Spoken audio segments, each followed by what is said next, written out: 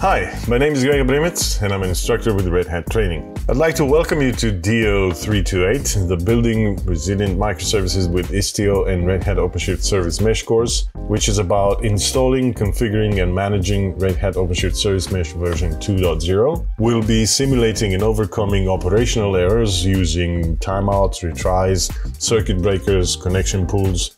We'll be implementing secure communication and discussing mutual authentication using TLS. This course is intended for system and software architects and software developers that need to manage services running in cloud-native environments and implement resilience, observability, fault tolerance, and security in their infrastructure. I'd like to welcome you to join us in the first video and start learning.